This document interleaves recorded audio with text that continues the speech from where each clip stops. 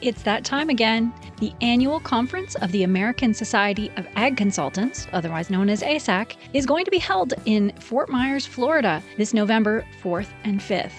Kurt Covington is one of 9 professionals who will address the conference. The other speakers who will cover a wide range of topics represent Florida Farm Bureau, Florida Citrus Commission, University of Tennessee Institute of Agriculture, National Ag Law Center, Risk Mitigators and Advisors, Tyler Associates, as well as the lead economist for dairy at CoBank, and myself, Chrissy Wozniak from North American Ag. The day and a half of presentations will be followed by ag tours on Tuesday afternoon at Echo Farms, one of my favorite places here in Fort Myers. Attendees will experience farming at its most creative, with unique demonstrations, plants, and techniques being used to help farmers and urban gardeners in developing countries. A second tour at Echo will showcase simple technologies that can improve food, water, and shelter for millions of people. A third tour of a hydroponic grower is also being planned. For more information and to register, visit www.agconsultants.org. That's www.agconsultants.org. See you there. Today's Ag Spotlight episode is sponsored by Energrow. Energrow's oilseed pressing system helps farmers crush their feed costs. The easy way to make fresh, homegrown, high-quality meal plus expeller pressed oil right on the farm. The fully automated Turnkey Crush Pro is easy to set up and run 24/7. To learn more, go to energrow.ca.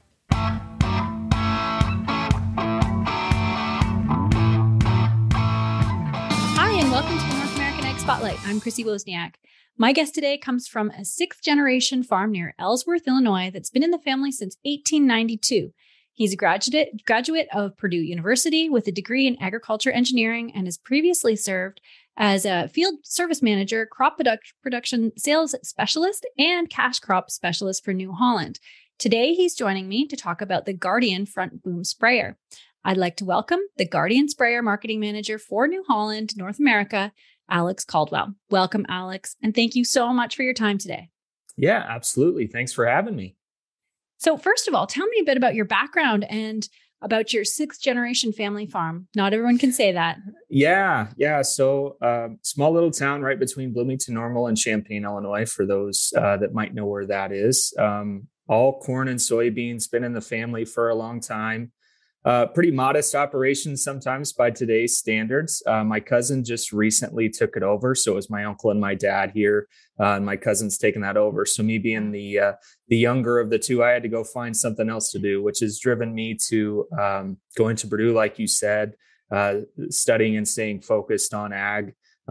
Always grew up loving being a carpet farmer with the little tractors and stuff. And now I just get paid to do the same thing. So it's been great so far. Oh, that's awesome. So what can growers expect from this elevated lineup of Guardian front boom sprayers? So the main thing that I want to impress on people, besides the stickers getting a little bit of an update on the side of the machine, you're really not going to notice a difference in the iron of these machines. We didn't touch the horsepower. We didn't touch paint or tank sizes. We didn't touch boom sizing, any of that. You're really going to notice the changes when you jump up into the cab of this thing. So it is an entire technology overhaul. My joke at all the farm shows this year has been anywhere you can press a button on this machine is different. I think I counted, and there are 13 buttons that are the same on this one. And one of those is the battery disconnect switch as you're walking up the ladder. So if you're at the fill station or in the cab, the technology has been completely refaced, and we're excited to bring that to market this year. That's awesome. And so anyone that's not familiar with tank sizes and boom width, what are you offering? So tank sizes go on 200-gallon increments from 1,000 gallons up to 1,600 gallons across 2 different chassis sizes, which is split right down the middle. So 1,000 and 1,200 is on our smaller chassis, and 1,400 and 1,600 gallon is on our larger chassis.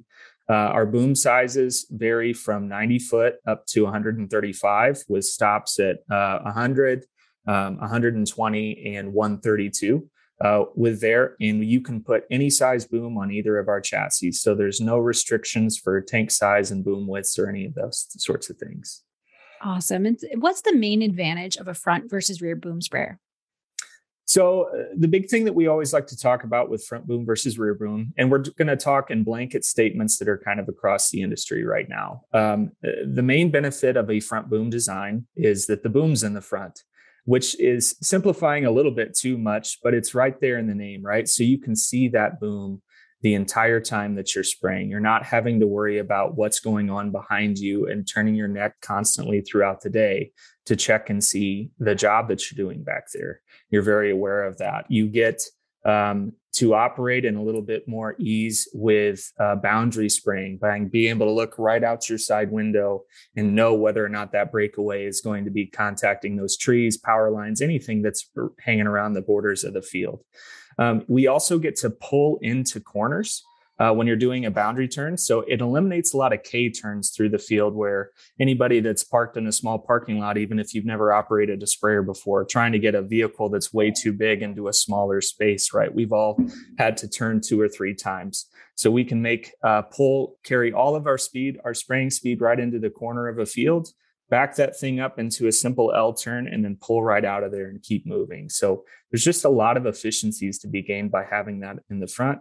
In addition, we don't fight with the same weight distribution issues that certain rear boom sprayers do out in the marketplace. That's just inherent with the design. So you are carrying 50% of your weight on the front axle and 50% of the weight on the rear axle. So we have a very, very well-balanced machine in the marketplace. So can you tell me about the new technological advances? What are some of the highlights? Yeah, so a couple of the main features that we're going to talk about is the model year 23 Guardian sprayer is really the first connected vehicle from the factory. The first time the sprayer has been a connected vehicle for New Holland from the factory, meaning that it ties into our third-party portal, which would be our PLM Connect portal. So it allows a grower to transfer all of his coverage maps, transfer all of his A/B lines back down to the machine and back and forth, and be able to do that wirelessly, either from his desktop back at the office. He can manage quite a bit of that data even over his phone or his tablet, or it kind of meets you wherever you are. And I say third party because with our new Raven acquisition that we're really, really excited about, we're playing and transferring data up to the Slingshot portal as well, which is just a different way to visualize all the same data. Those two tools are kind of catered to 2 different customer types. My general rule of thumb is that a custom applicator thinks about spraying and fields and stuff in terms of jobs and efficiency. So he's wanting to know how many acres he can get covered in a day. And the Slingshot portal really lends itself very, very well to that type of mindset when viewing that data. Whereas the PLM Connect, the New Holland branded portal, looks at those resources in a way that a farmer or a grower or somebody making a farm manager, someone along those lines, is making decisions and is wanting to view the field more holistically and look at every single pass over that same field. So we can transport that data over to either portal. The other 2 big ones is Raven's VSN camera steering system is factory fit now. So we've had aftermarket parts where dealers or customers could buy it after the fact and install it, and it was plug and play. But we've brought that into the factory with the full under canopy kit. So now we're a high clearance sprayer that can spray or be steered all season long. And the efficiencies gained there is you're not having to white knuckle drive this thing to hold it down the rows anymore, right? It's steering itself. So you're just taking that much more off the operator. You're gaining efficiency by maintaining the same speed and different varying levels of visibility and everything else, which is really nice. And the last one that I'd love to talk about is the IntelliSpray 2 pulsing spray system. So we've had the original IntelliSpray for a long, long time. IntelliSpray 2, anybody that goes and looks at it will see that it's Raven's Hawkeye 2 rebranded with a few extra features for us. But we're increasing pressure ratings and flow capacity through that new nozzle. It's drawing less electricity from the machine. We're coming standard with the heavy duty poppets now, so we can handle harsher chemicals and things that are going through as the chemistry keeps changing for what farmers are spraying through the fields. We wanted to make a system standard that you didn't need to worry about going and spraying the different things through and trying to keep it as maintenance free as possible. As well as I'm a firm believer that if the good Lord didn't make it, you're going to have trouble every once in a while. So I do love to talk about service features as well, being a service rep once upon a time. There's brand new diagnostic lights. We're running closed loop between. So if anything ever does go wrong with this system, the NCVs have lights on them that do a great job of localizing that problem. The first generation system really did two banks of nozzles. It basically split the boom in half and went two different directions.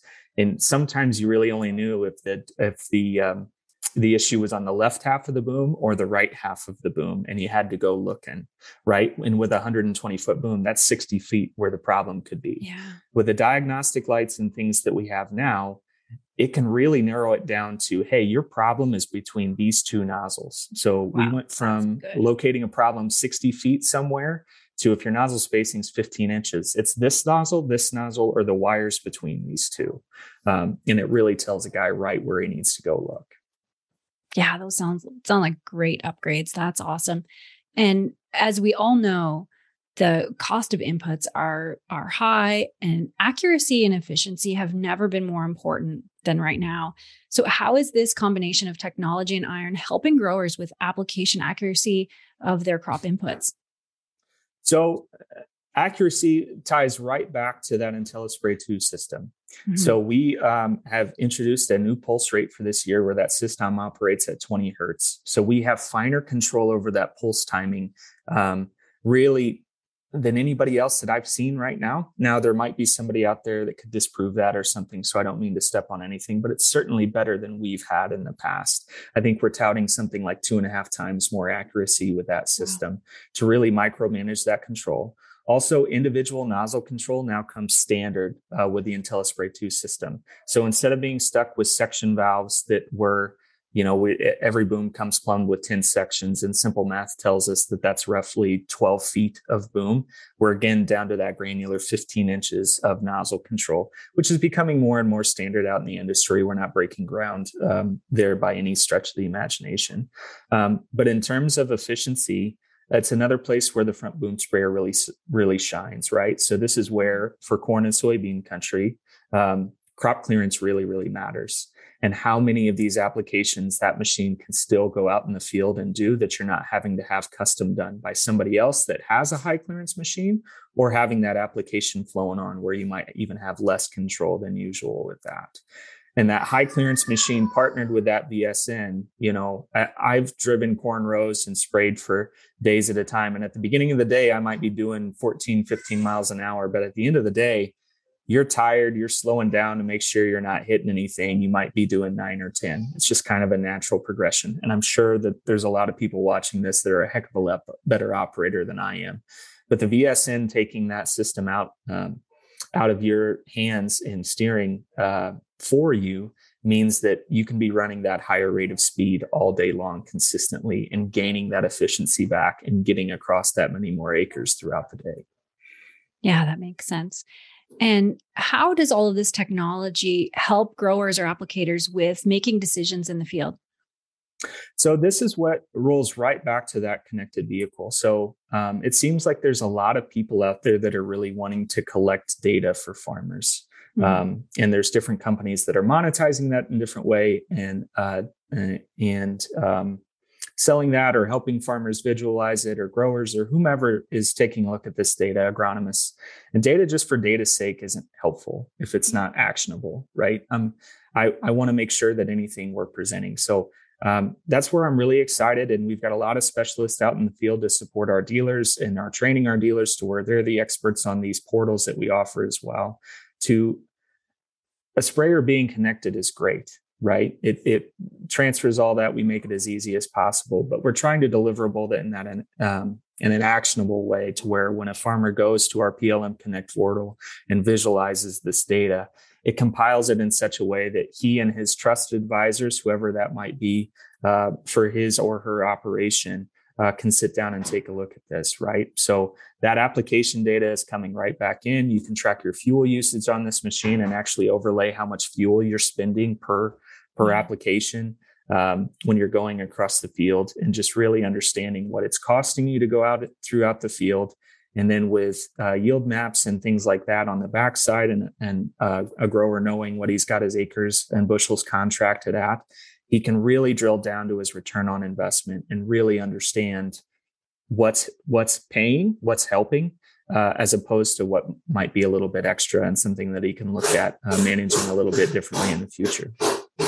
Yeah. And that's really important because, data overload is a huge thing. So I'm glad you mentioned that it's giving you tools to really, capture the data that you need and not just for data's sake. Exactly. That's been the big thing. I mean, going back to the family farm that I still get back and help with as much as I possibly can. I enjoy going back, but working with my cousin and saying, okay, like, cool, man, you got all this extra data. Can we filter out some of the white noise and let's start with the basic stuff and make decisions based on that and then add layers back in. But paying for too much information all at once is money out the door if you're not going to use it to make any changes around the operation. There's no problem sticking with what you've always done, but don't spend more to do what you've always done, right? So yeah, absolutely. And switching gears a little bit, there are many fans of the Miller sprayer out there, and anyone familiar with the Miller Nitro series of front boom sprayers, they'll notice similarities. So can you explain why this is? Yeah, absolutely. So back in the late 2000s, New Holland partnered with Miller. So the New Holland sprayers from back in that time frame were Miller's painted blue. So New Holland was in an OEM partnership with Miller. They were building sprayers for us, painting them New Holland blue, and then we'd set up some of our dealers. Back in roughly the 2014 time range, New Holland had been a great partnership. And New Holland decided to acquire the Miller company. So these sprayers are made in the same factory that the Miller sprayers always were in St. Nazianz, Wisconsin. And now that we're here on the backside of COVID, if anybody's interested, we are doing plant tours and things again. So get in touch with your dealer and get those requests in. We love hosting people up there. But the New Holland and Miller sprayers still coexist running down the same line. It's just instead of a Miller being painted blue for New Hollands, we now own both and we still make them in same colors. So there's no features that's withheld off of either machine. They're exactly the same machine. The model numbers, if you put them side by side, they're very, very easy to correlate and see which machine matches up with which one. And it's just brand and preference in a given market, what might make more sense to go in there. And it maintains flexibility to go into different markets and different places with both brands out in the marketplace. Yeah, that's right. And what about evolution since the acquisition? Have there been any major changes since then? Not particularly. They've get rolled into our process and things of that nature, but a lot of the same engineers are still up there. So the same guy that was the original engineer on the old side engine Nitro, if anybody's memory goes that far back to the 2000 series, he's still working up there. Same engineering team, a lot of the same design folks, new processes, more purchasing power, and a few more headaches. But it is nice to still have the small town feel when you go up there to that plant. St. Nazianz is an itty bitty town up there in northern Wisconsin, and I always love visiting. And they're just great folks up there to work with still to this day. So, yeah, that's good. And so, what is typical lead time from order to delivery right now? So that is a moving target depending on the chassis size and thing that we're looking at. I will tell you that the plant is really having to forecast with our suppliers about 6 months in advance. So they start to get cranky if there's an open order slot at least 6 months out there. So that's the best case scenario. So as the order board fills up, those lead times only really extend from there. So I know this month we just released our Q2 and Q3 allocations. So the rest of the model year. Those dealers would have just gotten those allocations to go and start talking to customers and closing in on any leads here yet this month and would be in work in progress. So I would tell you anywhere 6 months to a year right now is really the lead time for one of these sprayers, depending on where we slot a configuration. Right. And that's pretty typical right now. Yeah. So on that track, how has New Holland really been handling and overcoming these supply chain issues in the last year? for 2 years? We've been now? doing really well. And I have the little microcosm of one product in a much, much larger offering. And in terms of total industry figures, and anybody that's got market share data knows roughly how many sprayers we sell in a given year. So small numbers compared to tractors, combines, things of that nature. And that's just a percentage of total industry, right?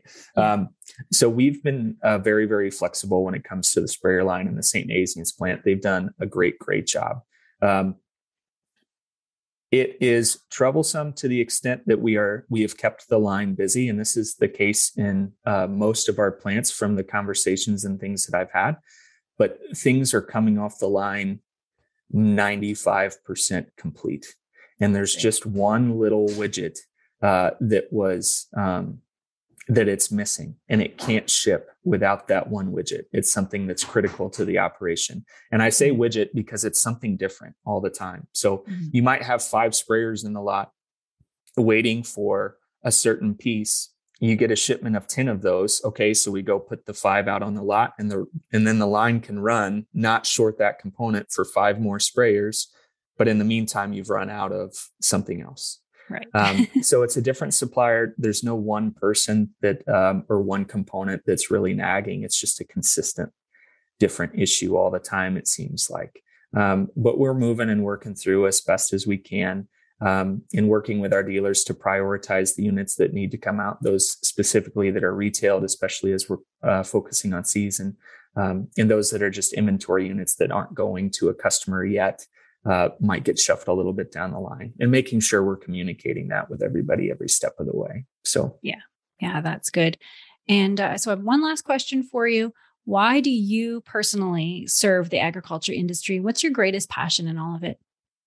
Well, I've really enjoyed my roles getting to be customer facing. And this is the first one where it's a little bit out of scope of my work to be customer facing, depending on farm show season. And I still try and get out as much as I can. But you rattled off all of the corporate jargon for my positions over the years, right? They pretty well boil down to, I was a service rep that was out there working for helping to resolve customer issues in a timely fashion, working with our service departments across our dealerships to make sure they were equipped to handle. So working on training plans and things of that nature to make sure the technicians out in the field could really get these customers back up and running. And then I jumped ship and I went to the specialist side to where everything was brand new and working and people weren't yelling because things were breaking.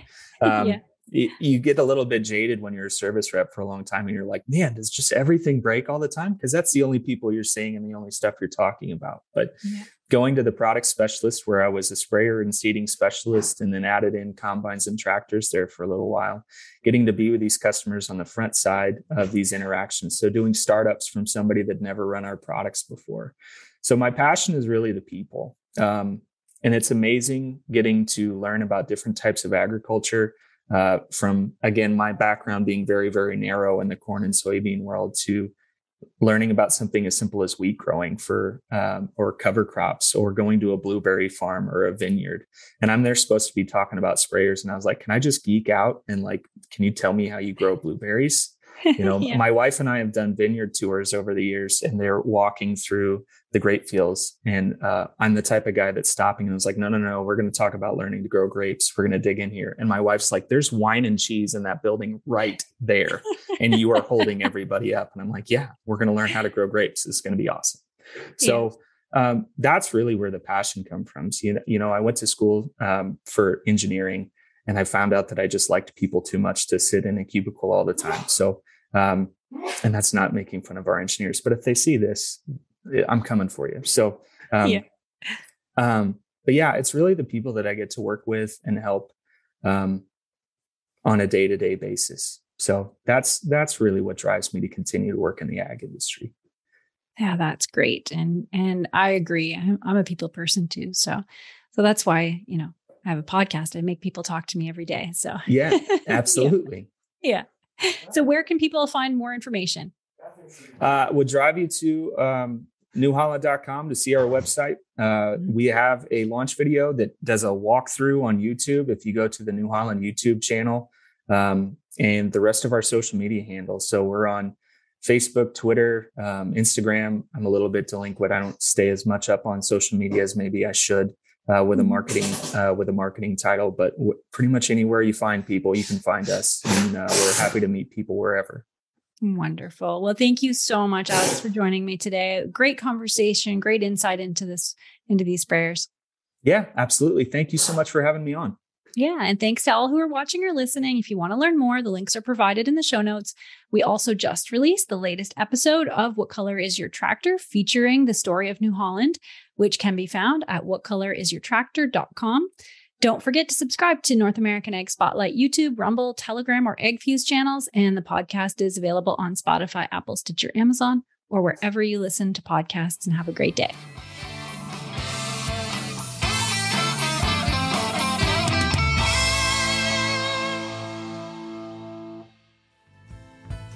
Thanks so much for listening to today's Ag Spotlight episode, where we put the spotlight on people and companies doing great things for the agricultural industry.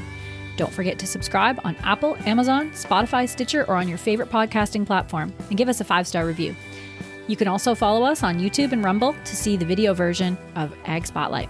Also, head on over to NorthAmericanAg.com to subscribe to our Industry Connect update newsletter.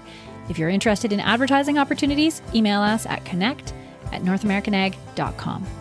Thanks for listening.